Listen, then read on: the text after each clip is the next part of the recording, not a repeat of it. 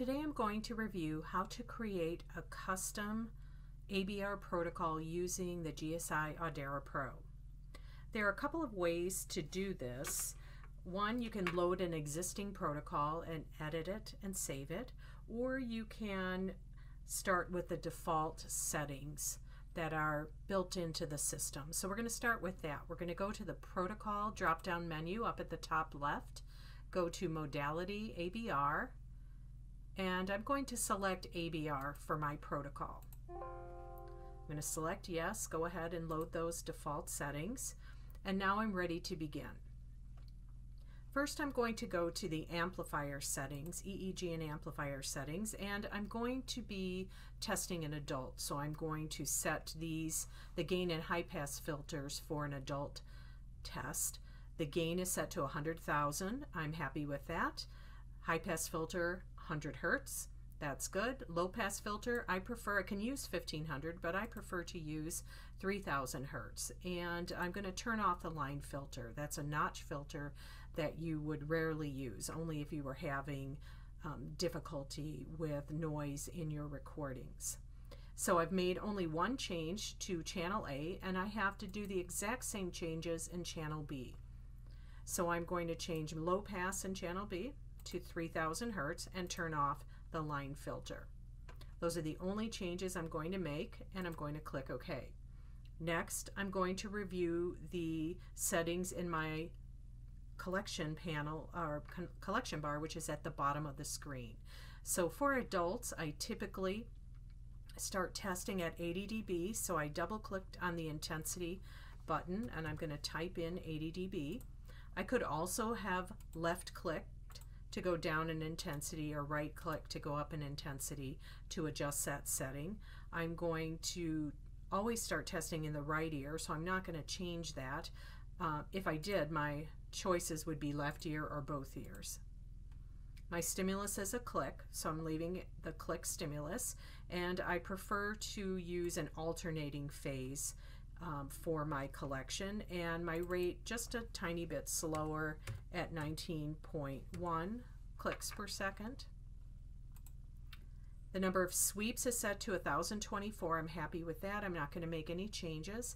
And my window size is 12.8 milliseconds. So that I'm happy with as well. So now all I need to do is save my settings. So I'm going to select the Save Settings button.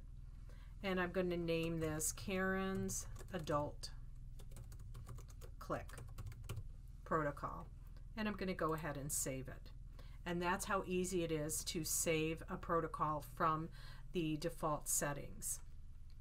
The other thing I could do is load an existing protocol, and in this case I'm going to select the load button, and let's say I'm going to create an infant protocol. So I'm going to select a neonate click because I'm going to start with that, and then I'm going to do the same thing. I'm going to review my amplifier settings.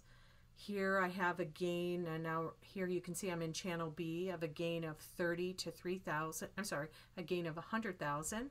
High pass, low pass filters are 30 and 3000 Hertz, and I'm pretty happy with that. I don't want to make any changes. I'm testing an infant, so for sure my high pass filter is going to be set a little bit lower than an adult, and then I'm going to review that for channel A, and that looks pretty good, so I'm not making any changes. And then I'm going to again look at the collection toolbar. I'm going to double click on my intensity. I always start when I'm doing a click. I'm usually going to be looking for neuropathy or ruling out neuropathy, so I'm going to test at an intensity level a little bit higher. I'm always going to start in the right ear. I'm using a click, and I'm going to use an alternating phase because with the Audera Pro you can actually split the waveform into its rare and con parts, and that's how I'll decide if there's neuropathy. And then my rate, I'm going to slow that down a little bit to 27.7. Sweeps is 1024. I think I'm going to double that because I'm testing an infant. I can always stop if I'm getting a nice response. My window size is going to stay at 12.8.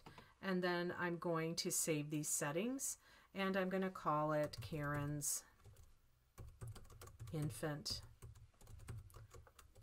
can't spell, click, and save it. and that's how you create custom protocols. I do want to say one thing. If you look up at the top where the waveform labels are, I created a ABR protocol, so I'm seeing your typical 1, 3, 5 numerical markings. But if you create a different protocol, say a P300 or a VEMP, sometimes these labels will not change until you actually begin a test. So as long as you select the appropriate modality for some of those other tests, then you can be sure that the waveform markings will appear when you actually perform a recording. That's it for today. Thank you for tuning in, and look for other trainings on the GSI Audera Pro.